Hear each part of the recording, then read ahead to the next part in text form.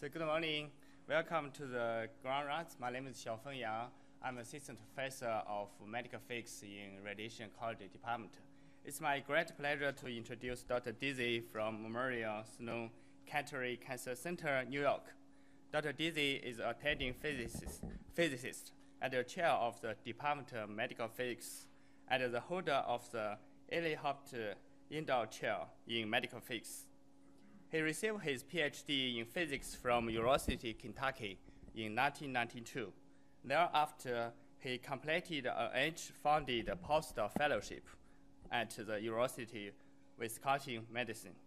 Before arriving at the Memorial Cancer Center in 2010, Dr. Deasy spent 11 years in the Department of the Radiation Oncology, Washington University, and in St. Louis. First in the physics division under the direction of the James Purdy. And late as the first director of the division of the bioinformatics and outcome research. Dr. Deasy is a co-author of the around 140 peer-reviewed publications, has been the peers of several NIH grants, including ROS. Dr. Deasy currently interested in applying mathematical modeling and machine learning to the analysis of the imaging, genomic, and treatment data sets in order to understand the relationship between the treatment, patient, and disease characteristics, and the probability of the disease progression and treatment response. Today, Dr. Deasy will give us a talk titled Predicting Outcome in the Oncology using integrated data analysis method, radiomics, genomics, and pathology and clinical data. Please join me in welcome Dr. Deasy.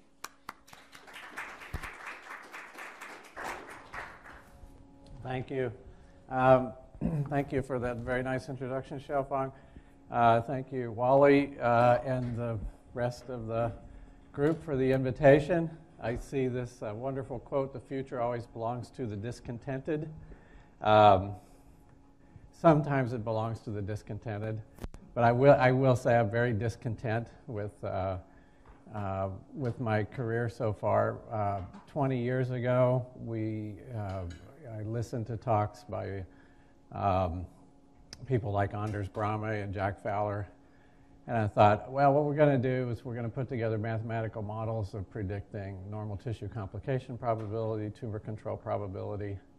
This is the early 90s now. It's more than 20 years ago. And that's going to work. And then we're going to move all that into the clinic. And we're going to be doing treatment planning on a personalized basis. And obviously, not only are we not there, I would say we've got at least 10 years to get there. So that's one comment, is just say I am among the ranks of the discontent. The second comment is I'd like for you to listen to this discussion this morning and think, and I'm going to dig into our problems, the issues that we've selected. You should be thinking, what are the clinical decisions that I have to make, which could be positively improved if we really knew some of the underlying factors that cause variance in outcome. What are the cases, what are the clinical decisions that have to be made where if you really had a better analysis of the data, a deeper understanding of the causal factors, you could change clinical practice. I think that's the real way to listen to what I'm saying, which is an advertisement for more kinds of research like this, integrative research that puts together imaging, treatment planning information, genomics, and it's coming quantitative pathology as well. Now, I have a lot of slides, and I usually end up rushing through a few. But please don't hesitate to stop me if you've got a burning question. I'll be happy to answer it. I like to think of this as information-driven radiotherapy. I don't call it big data radiotherapy because, frankly, In medicine, we don't have big data. I mean, except for very rare instances. The computer scientists call our situation low-shot data, low-shot learning. Okay, that's kind of a very negative term, so it's not going to be adopted in medicine. But we're not in the realm of big data, although it's very clear that data pooling is an absolutely key issue. We don't do it, it's not our culture, but we need to do more of it. So let's call it information-driven radiotherapy. And I go to meetings. I don't do anything myself. I do help edit things, but other people do the work. And I get to come and give talks and so on, but I'll try to mention the names of the people who actually did the work as we go along. I did help found a computational pathology company. I'm not going to talk about that very much, but there's the disclosure, and we get research from various groups, and these days you have to get money wherever you can. So as I mentioned, there are lots of potential inputs to modeling, and probably half of what our group does is figures out how to put data together, what the different kinds of data really mean, how to put it together, and we're just going to talk about some examples of that. I think medical physics could play a much bigger role in the future of image-driven medicine, both on the radiology side and on the radiation oncology side. Medical physicists have quantitative skills that are not in abundance in the medical center, and medical physicists could be leaders at putting together high-quality image-based data sets across institutions. Medical physicists can help implement very context-sensitive or customized data extraction processes. And medical physicists should step forward, I think, and be you can both team players and leaders in this. We tend, as a group in medical physicists, we tend to hang back and say, well, we're not really experts in that. To which I always say, you think the physicians are experts at everything? No, they've been trained to just get in there and, make things happen. Okay. Where would we like to be? You'd like to be in an era of quantitative oncology. Well, what does that mean? This would be where the data that goes into the information systems are machine readable, computable, and reliable. And that is not the case today. You've got some very busy resident working late at night trying to get some records in, and the interface is asking for some piece of information, and she has no idea why this piece of information is useful, and there's kind of a law of nature that the less the person putting data into a system is invested in the potential use of that system, the less reliable the data is. And that's the realm we're in today. We're not in a realm of quantitative medicine because you can't use this stuff. Also, we do dictation now, and we don't do it it's not parsed into machine readable terms. Now that could be solved over the next 5 years, say. And I think you're going to be seeing dictation systems that basically know what they're looking for and prompt the user to say, you didn't answer this question, and then the physician will dictate another sentence. Boom. Now all the information will become slotted and machine readable. But I'm not going to get into that anymore, but so there's data input and so on. We often get more than 100 images per patient at Memorial Sloan Kettering. If you put all the cone beams, the MRIs, the CTs, the PET CTs, the diagnostic imaging, if you put it all together, you have 100 images. 6 months later, it's very difficult to figure out why did we take all these images exactly the way we did, exactly when we took these images. So information that's not contextualized and linked to the patient's story rots. It's like food in a refrigerator. Sooner or later, it becomes useless. So we're carrying around petabytes of data that's going to get harder and harder and harder to do anything with because we don't organize it. So that's another hurdle to being in a true era of quantitative oncology. Current data sources require curation in order to ensure accuracy. You can't take any data out of a clinical data system today and go to straight to a publication. Everybody knows that. So as I mentioned, hopefully in the future data will be more automated, more reliable, and more usefully organized. So the traditional biostatistical problem would be to basically say, I'm going to intervene in this, one group of patients will be treated one way, another group of patients will be treated another way that differs only by this change in one factor, dose, a drug, whatever it is. And then we're just going to see if the null hypothesis still holds, but we'll also look at effect size and so on. That's the traditional biostatistical problem. In the era we're in now, the era of big data, the era of cars that are going to autonomously drive themselves, the era of artificial intelligence, you're in an era where the number of predictors are large compared to the number of endpoint observations. And these old rules, 10 data points for every variable, whatever you were taught, just do not apply. Now, how have the computer scientists gotten out of this rut? They basically gotten out of it by not overfitting their models and their various, I'm not going to get into the details of, in too many cases, although I'll come back to the lasso method. It's one method. Typically don't overfit models. How do you tell that you haven't overfit a model? Well, you have a modeling process, okay?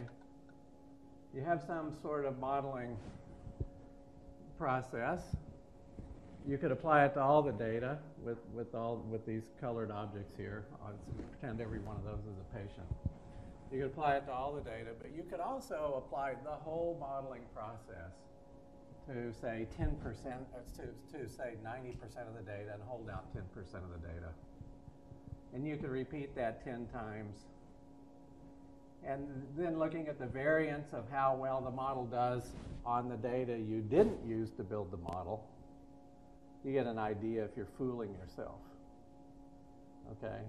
So in this new area with this type of research, you're always going to be looking, well, what's the structure of in a paper? You're always going to be looking at how do they do cross-validation to see that they didn't fool themselves. I'm going to come back to some what I call 7 deadly sins of predictive modeling at the end. But a couple of other things need to be said. First of all, you have to put the whole process into the cross-validation loop. If you select your predictors before you ever do any cross-validation, you've already biased yourself. Okay, secondly, papers that are considered to be the most valid, clinical decision support models that are considered to be the most valid, look at other data that was completely separate from any part of the process. That's called external validation. Okay? And so you're really always going to be looking for some other data set. The farther away from your data set, the better. So another institution, dates that are different from the dates which this data was gotten. If you want to dig into this further, the Stanford Statistics Group, probably one of the most spectacular academic groups in the world. 2 of them, Bradley Efron and Trevor Hasty, have written this. This is my favorite book in this area. It just came out, Computer-Aided Statistical Inference. And it's full of great information on how to deal with this large number of variables problem, but relevant to many, many applications relevant to medicine, Kaplan-Meier analyses and so on. Okay, what are the tools? I can't give a talk on this without mentioning our own open source toolkit called CERR, CERR, the Computational Environment for Radiotherapy Research. We actually, I have to update this slide. We actually call it the Computational Environment for Radiological Research now, because it will really, you can bring in series of images. They can be PET, CT, MR, what have you, but you can bring in all of your dose volume information, everything from the treatment planning system, all the contours. It has contouring tools. It's linked to deformable imaging registration tools like Plastimatch. It's been cited over 400 times in the peer-reviewed literature. It's very stable. Every once in a while we discover a bug, but not very often. So that's a good tool. We're also now have a complete set of so-called radiomics features that are in this toolkit. I'm going to come back to these. So for a given image, you can look at the image characteristics, this parotid gland here. And in this parotid gland, you can look at statistical characteristics of the intensity volume histogram, the shape of the object, size, the so-called texture features. There are now literally hundreds of these features that you can derive from an image. They all amount to little filters. And we're also in the era of deep learning now, where, and I'm not going to go into deep learning, but in deep learning, you're basically attempting to discover the right features automatically from an application of deep learning algorithms. So this is a toolbox that can be used for radiomics research. You can look at how these features sort of look in a map of here the breast. And this is a so-called entropy feature. I'm not going to go into the details of what that is. I'm going to run through that.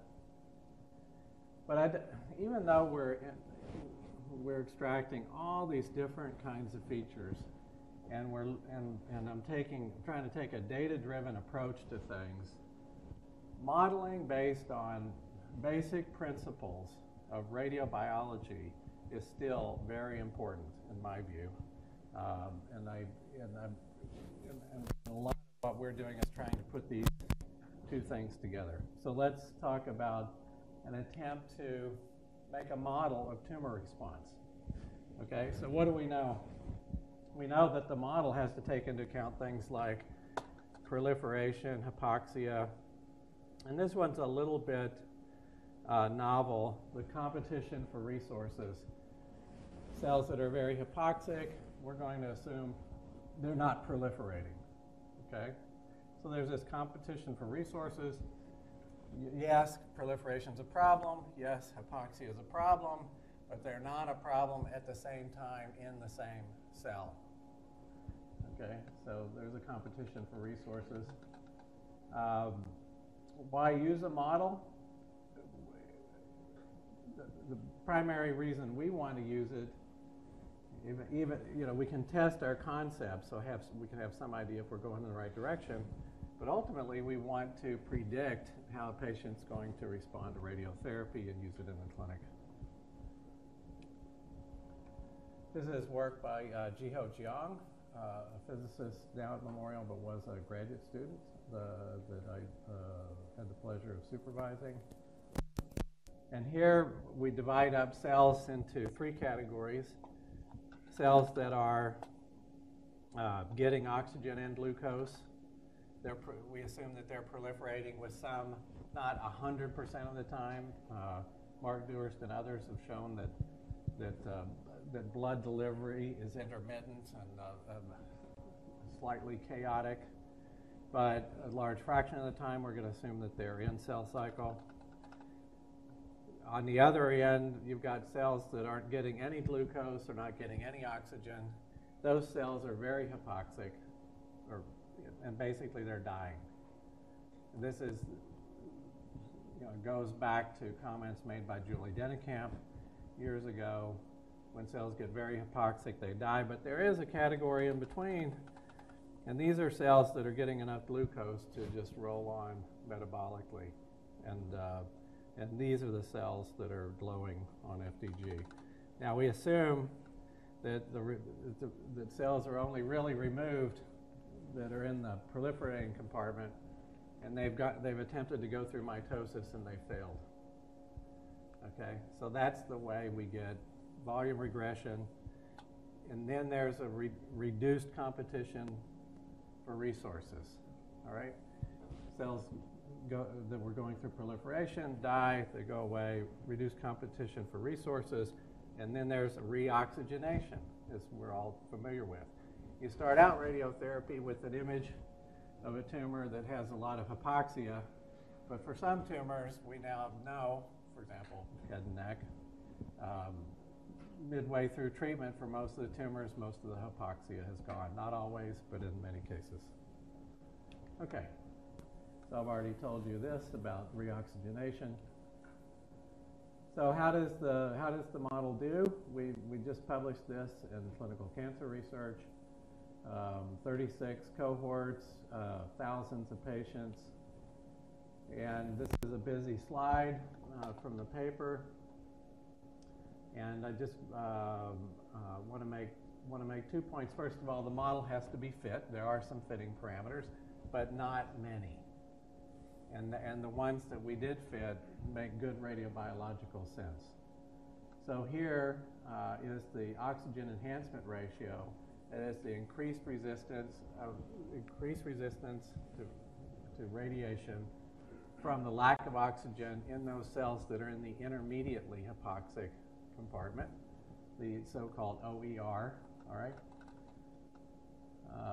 and that's not 3, but publications have shown that when you're chronically stressed with the lack of oxygen, you don't expect the OER to be 3. It's more, in fact, the only publication on this comes out to be about 1.7, which is about where this maximum likelihood island is here. The alpha over beta ratio, we don't get what Jack Fowler taught classically, alpha over beta equal to 10.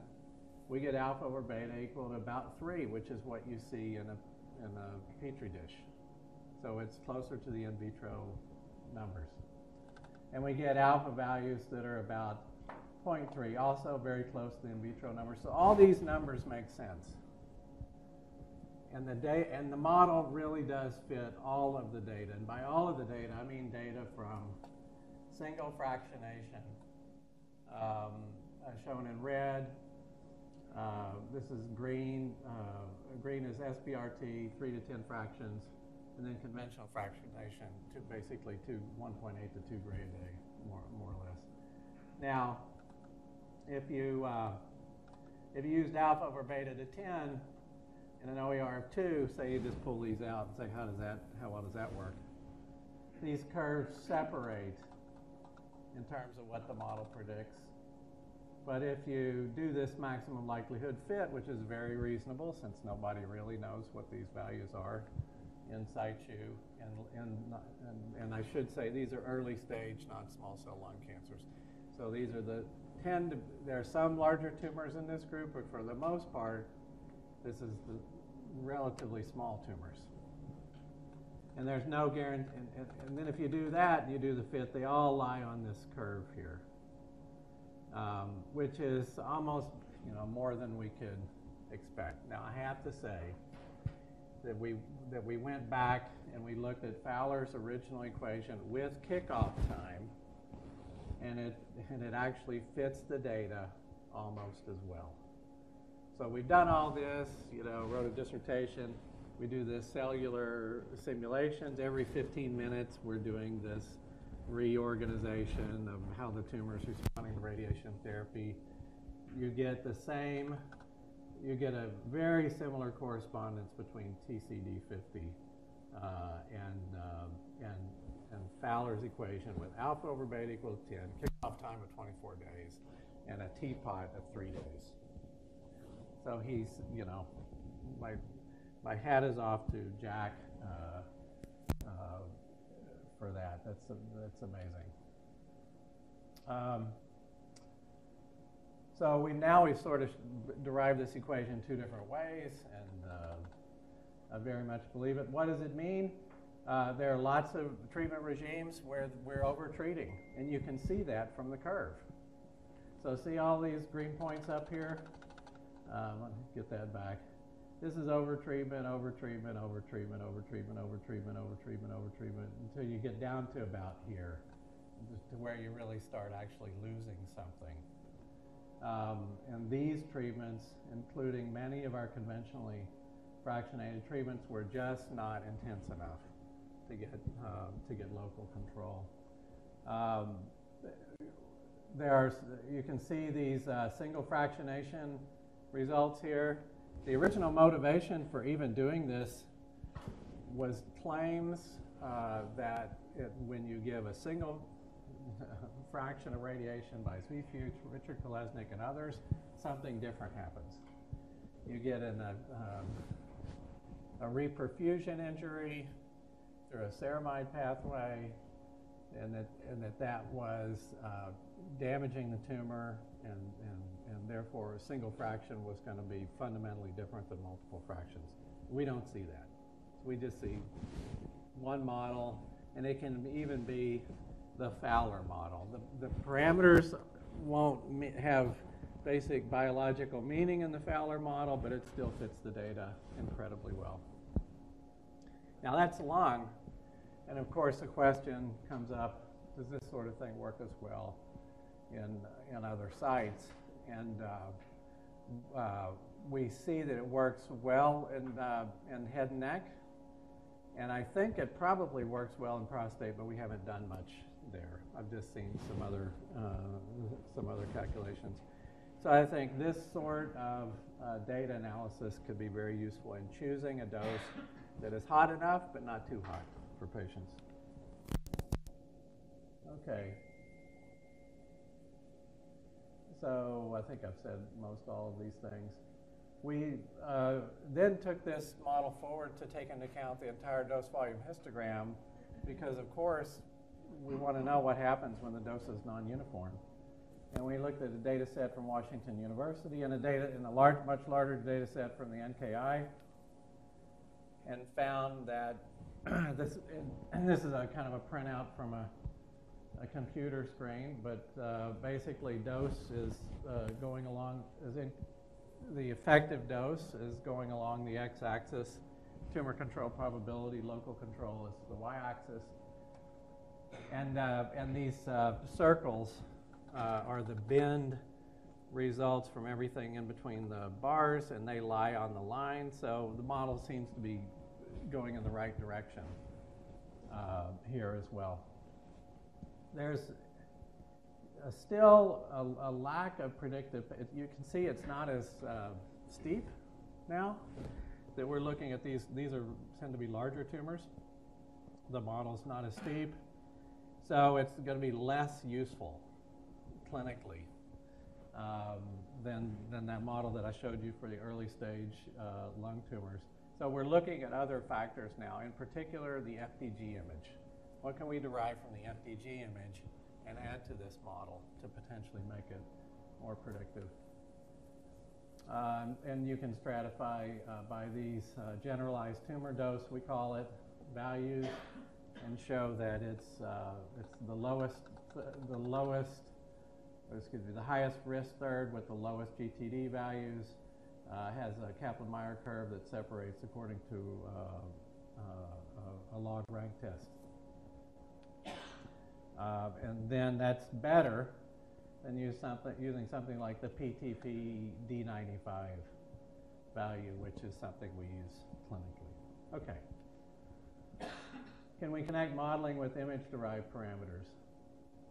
So now let's get even a little more complicated. And I got to work with this young physicist, Mireya Christman-Ortizar, who's now a junior fellow at Cambridge, and she took the model and added tumor cell migration so we could really look at regressing tumors, and applied that very briefly, and you can see these arrows. Basically, the idea is that cells will migrate towards chemical resources.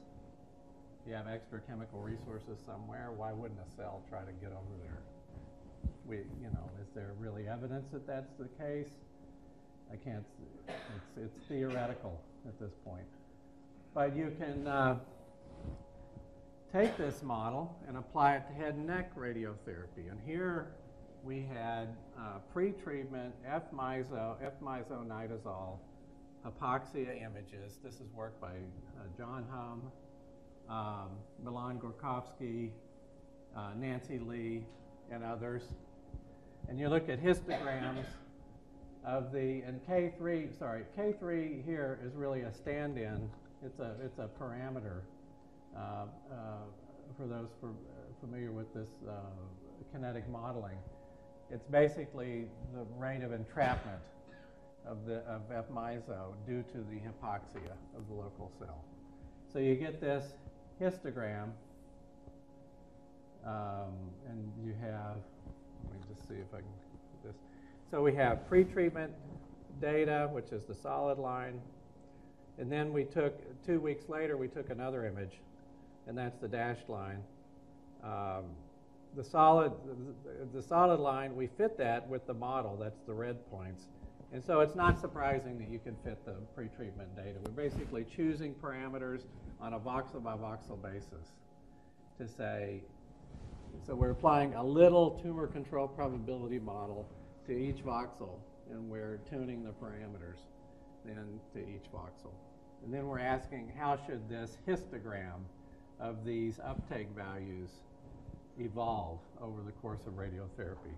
And sometimes this works incredibly well. And I've just shown you 2 cases where it works really well. So the dashed curve is the simulation, and the green solid line is the actual data. And I would claim that this is excellent agreement between the simulation and the data. This is 10 days, 10 fractions later, 2 weeks, not 2 weeks later, 10 fractions later.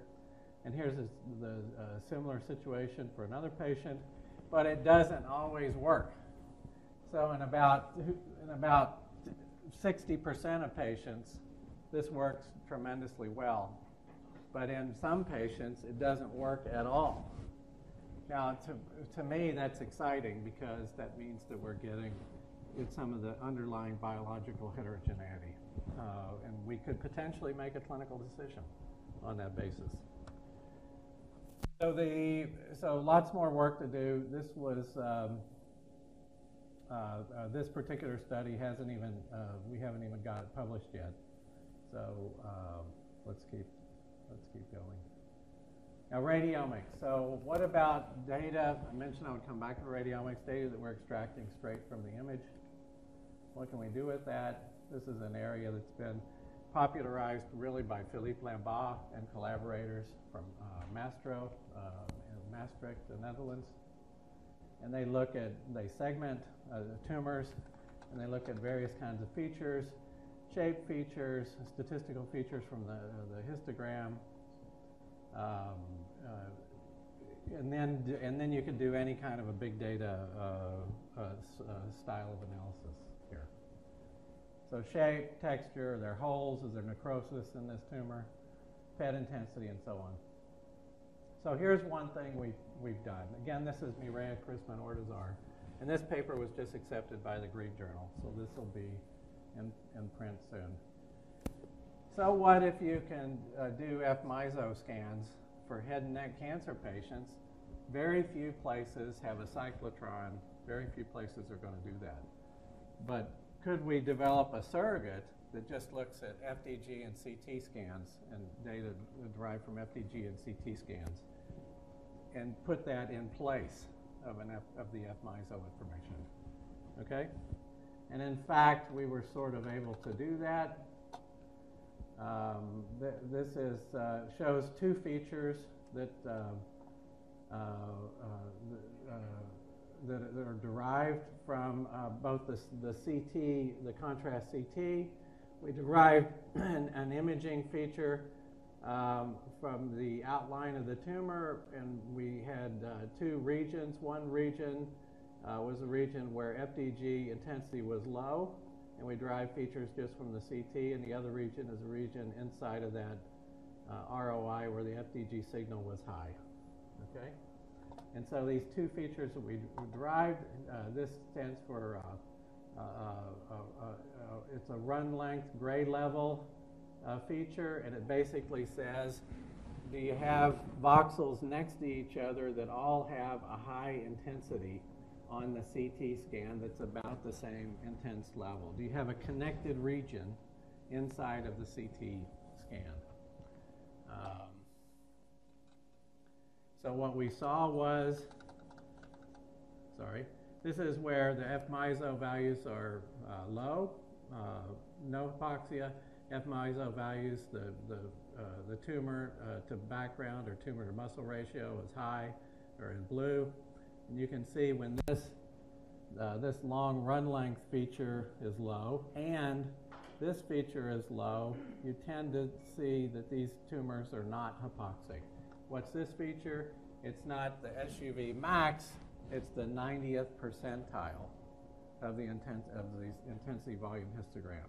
So we found that worked better than SUV max, okay? So then if you say, okay, we're predicting F-MISO, we've got our predictor here where we put these two features together. So it turns out that if this predictor is below about 2, then that tumor is not hypoxic.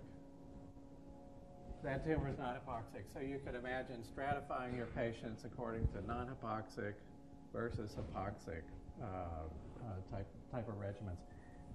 Now, what Nancy Lee is doing at Memorial Sloan Kettering right now is actually making a decision about hypoxia after 2 weeks. So we still, and she's dose de-escalating dramatically in head and neck in HPV-positive head and neck cancers after a negative 2-week F-MISO scan. But I think you can see the point. So we've taken some features out of the CT scan and out of the PET scan, and you know, nobody would ever pick this kind of feature out without a data-driven analysis. You can't just say, well, I hypothesize that this feature is going to work. You have to get the data, look at lots of potential options. Okay. So the next two things I want to show you just make the point that there's other information in imaging, in this case breast imaging, that relates to biological aggressiveness. So we took radiomic features from breast MRI images. This was done with, in particular, Hariti Viraraghvan, but also who's a medical physicist, but also Elizabeth Sutton and Elizabeth Morris, who are radiologists at Memorial Sloan Kettering. We looked at the features from a single slice in the middle of a breast tumor. And looked at the histological grade and texture features and shape features, and found something that's provocative. I wouldn't say it's good enough to be clinically useful yet, but there is some correlation between dynamic contrast enhanced MRI features and oncotype DX score. The higher the oncotype DX score is an amalgam of messenger RNA, microarray information that's been put together that tries to separate out aggressive breast tumors and less aggressive breast tumors. And so we just asked the question, could we possibly put together dynamic contrast enhanced MRI information that would correlate with it? And again, this is not I don't want to oversell this. It's not a strong enough correlation that you can really act on it, but it makes the point. It's a statistically significant correlation. And so we're going to go back and we're going to look at this with a full 3D volume. And what are these features that we derived? The kurtosis of the histogram of the gadolinium in the post-contrast. I think this is about 1 minute. The post-contrast 3 is about 3 minutes. So the way this works out is if you get a peak in the post-contrast gadolinium intensity you get a significant peak. It's biologically aggressive, and it probably has to do with the vascularity of the tumor. It's probably what we're picking up there. Also, of course, no surprise, nuclear grade, a histological variable. Okay, fine. It's seems to make the point. Here's another thing by some other people at Memorial that just came out. That Elizabeth Morris, a radiologist, and Anita Thakor, medical physicist, showing that the apparent diffusion coefficient value, if maybe most of you are aware of this relatively new type of imaging where you're really looking at the ability of water molecules to diffuse over a short time scale. So it really interrogates just how packed together cells are. So if you have a very low diffusion coefficient, cells are really packed in together. If you have a high diffusion coefficient, cells are not packed in as much. And what they saw is that for high Oncotype DX scores, you're getting a lower apparent diffusion coefficient. So cells are more packed in. It's kind of what you would think. Okay? So different kinds of imaging. You're getting a partial view of some of that they're biologically relevant parameters coming out of this imaging. So a lot of this stuff needs to be put together into a more comprehensive predictor that would be good enough to be clinically actionable, like Oncotype DX is an FDA-approved tool for making decisions about whether or not to get chemo or not.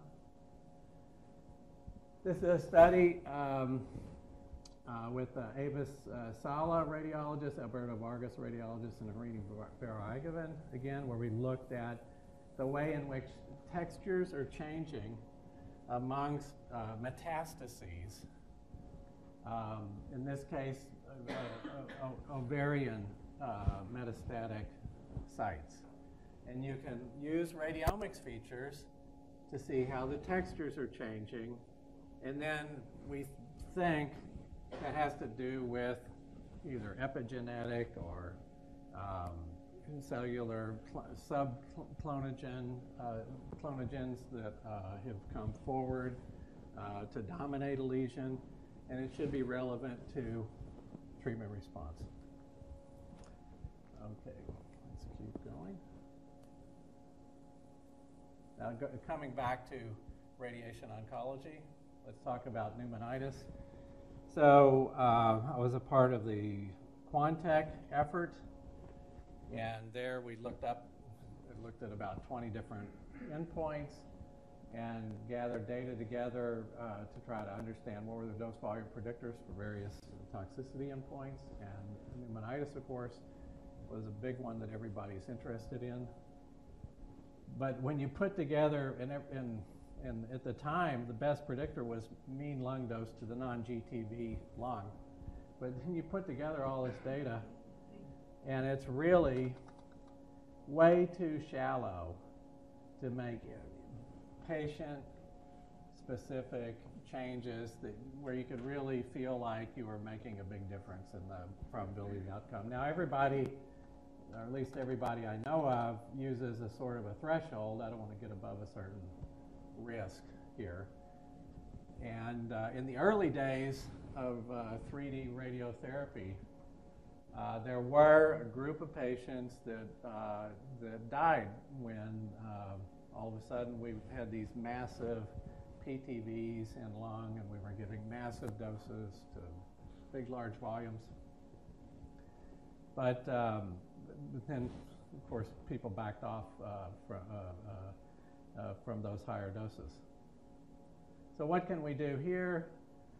Well, we looked at heart variables, and it was a surprise that heart variables seem to have something to do with pneumonitis. This paper was published in Acta Oncologica because the Red Journal editors just couldn't believe that heart variables would have anything to do with radiation pneumonitis. Here's the heart D10, the minimum dose to the hottest 10% of the heart here. And we had this is data from the early days of 3D CRT at Washington University. There were some deaths here that tended to be higher heart doses, more so than higher mean lung doses. And the statistics is a little tricky, but this is a better predictor heart compared to mean lung dose. So a model would include both heart and lung. And so we're trying to sort that out. This is a model derived from another Washington University data set. Smoking has now been reported by several groups to be a predictor that is protective during radiotherapy. And of course, I don't recommend that you tell your patients to start smoking. But it seems to be that essentially there's already a reaction to reducing inflammation from the smoking that is somehow protective. And so we built models for smokers and models for non-smokers, and this included variables for the laterality of the high dose volume, the max dose to the heart over here, also V40 to the heart, volume receiving more than 40 gray, which is not that different from the maximum dose. It's somewhat different, and the maximum dose to the lungs. So we're pulling out variables that maybe wouldn't be obvious. I think we still have a ways to go to generalize these models. One thing that can certainly happen, these models have not been tested on other data from other institutions, so you can develop a model that gets tuned into the specific characteristics of the way patients were treated at that institution. So that can be a problem. We updated pneumonitis and esophagitis modeling and tested a biological predictor that we thought looked interesting called alpha-2 macroglobulin. It has to do with this generalized process, we think, of pushing down inflammation due to smoking. And we split the data, and if you have a lot of data, enough data to do this, I recommend it. 2/3 for training, 1/3 set aside for model validation. And we bootstrap the data. So that's the other reason why this slide is in here. What is bootstrapping? Bootstrapping is where you have some process for building a model. You take the data, you create a pseudo data set. How do you do that? You basically blindly choose data from the original data set, one patient at a time, but you can choose the same patient more than once. So the computer is blindly choosing patients to put in the pseudo data set, but about 30% of the time, there'll be repeats of data put in the pseudo data set. So this is a computer data set, a pseudo data set. It only exists in the computer. You build your model on that. Then you repeat the process of randomly picking out patients to put in your bootstrap data set. You build the model again. And then you see how much it changes. So that's a very important point here. See how much your modeling changes when you're building these things. And this just shows histograms of how often these different variables come up on bootstrap runs. For the sake of time, because there are a few other things I want to say, I'm going to just run through this part to get to a couple other points. If you can build a data set that's large enough, you can potentially see things that people just haven't seen in the literature so far. Most of the time when we looked at late rectal bleeding and the Quantec analysis, we said, oh, it's probably the 10% of the highest dose region that causes late rectal bleeding. We put together a data set from 7 different institutions, 1,000 patients, where we had the full 3D dose volume histograms, and we found something different than what Quantec thought. We really found that it seems to be a combination of 2 things, and we split this into training and testing, both of which did well on the model. Basically, if you've spared some of the rectum, that's good. And what's the meaning of that? It might be it might be stem cell rescue for all we know. We don't know what the meaning of that is, but it came out very clearly. You should spare some of the rectum, get the minimum dose of the rectum down as low as you possibly can. And actually the mid regions of the dose, not just 74 gray, Alan Pollock's old rules of thumbs and so on. It seems to be that it's really the mid regions of dose that are critical. Getting below about 55 gray seems to be the critical dose level. So we tried everything on this data set. These models clearly come out to be the best. So you get enough data from multiple institutions that treat in different ways with different prescriptions, and you're no longer just getting something fed back to you that is too tied to the particular values used in a clinical trial. Okay, so that's the point about pooling data and why we really need to go to pooling data. Now I'm going to we'd like to put these dose response curves into the clinic. I'm not going to talk too much more about this, although I'd be happy to discuss it later with anyone. We also are doing a lot of data analyses with more purely biological variables. We're applying machine learning to the genome, for example, and finding out that, yes, with machine learning methods, you can really pick out why one patient maybe is more sensitive with respect to erectile dysfunction, urinary toxicity, late rectal bleeding than another patient. So this uses genome-wide array studies of SNPs, up to 1 million SNPs on a SNP chip. These chips are now very inexpensive. You can buy one for $100, and they can be processed for less than $100. So this sort of research is not out of the question. I don't really have a lot of time to talk about how we do this, but I do want to implant the idea that this can be done. And there is one thing I'll stop. You can build this. This was built on a data set of 300 patients, so this is not a massive data set. We use random forest, machine learning, and some other changes that we put in. We studied rectal bleeding, late rectal bleeding, urinary tox, and so this is our patients grouped in increasing risk, increasing predicted risk over here, and predicted low risk over here, and you can see the observed line is the red. This is on the validation data that we didn't touch during the model building, okay? So we know the model works, at least for this institution, for this cohort, the way they treated patients. So that proves the principle. Now I just want to make a point. We also did erectile dysfunction. Model's not as good, probably because I think maybe the dosimetric variables are more significant, the variability of the dosimetry between patients.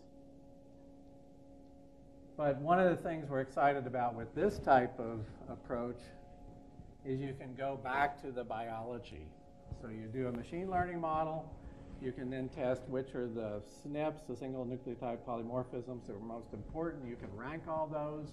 You can find the genes that are associated with those SNPs.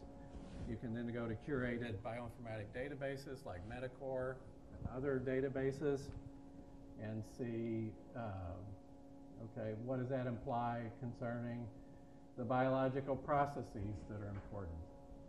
And in particular, you can look for core interacting protein gene networks. And we've found when we've done this, that what pops up is often biology that's genes that have already been identified as relevant for the endpoint in question. So there's, I won't call that confirmation, but that's certainly evidence that we've gone in the right direction. But you can do this for any endpoint. And when you get to this phase, you're seeing biology that is definitely relevant for what happened in the clinic. Okay? So I want that message to come through loud and clear, even though I've run through so many slides. And again, we've done, the first paper did lay rectal bleeding and erectile dysfunction, and I'm happy to share the slides, by the way, with anyone who wants to have a copy, and you can go look at that. Now we've got a paper that's in press on urinary toxicity as well. Okay, so now we're almost to the finish line. I just want to make a point about pathology, partly because pathology is undergoing a revolution. And I know Emory in particular has an extremely strong computational pathology group. We've started a company at Memorial around this. We're doing lots of different things. We recruited someone named Thomas Fuchs, who's a machine learning expert in computational pathology. So pathology, like radiological images, can be analyzed. And this analysis, you can do all kinds of things with this analysis. There's a big need to have lots and lots of different kinds of models that are learned in pathology. In particular, pathologists spend about 30% of their time, maybe even a little more, looking at slides with no cancer. And if a computational pathology tool could say, you don't need to look at those slides, that would be a big change for them. But for the purposes of this talk, the point is that you could quantify this information and then put it into other data analyses. And maybe discover some features that we didn't even know were important in pathology. Okay, 7 deadly sins in predictive modeling, if you'll indulge me. First of all, not including standard variables that are known to be important.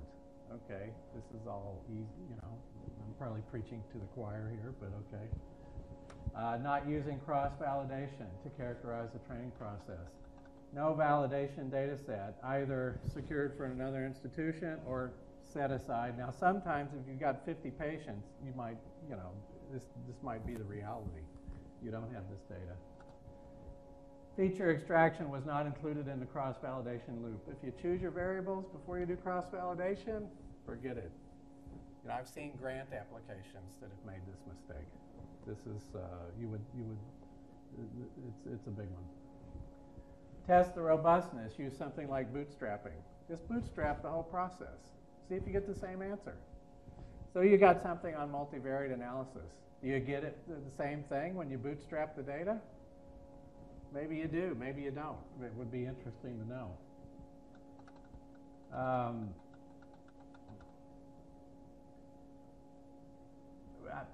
Actually, the point here, this is the point about bootstrapping that I just made. Number 5 is really about if you're deriving some image feature, is it really robust? Is it robust across scanners and vendors and imaging protocols? Is it robust between 1.5T and 3T, or does it need to be? Is it robust after a coffee break test? If there's a new image taken, is it robust? Try to figure out what features are robust in an analysis. Put those in. One of the beauties of SNP chip analysis is it's a low noise technique for deriving data, unlike mRNA expression arrays. Very noisy. SNP chips, very reliable. Zeros and ones. Well, almost zeros and ones. Although you could do copy number variations as well. Okay, almost done. Just want to make a point about outcomes in the real world. That this is a paper published in JAMA. The probability of death really depends on where you're treated. This is a bunch of different cancers, all averaged, adjusted, but it's adjusted by age, sex, median income, and comorbidity. And you can see there's a big difference between cancer specialty hospitals, NCI comprehensive hospitals, other academic centers, and community centers. We really don't understand these. These are pretty significant differences. We don't understand these differences. What really drives quality in cancer care? And I think big data analyses could be done to help sort that out. Okay. So really, That's it. I just have an advertisement here, which is don't throw away your data. Try to learn how to pool it, and let's work together. Okay, that's it. Thank you.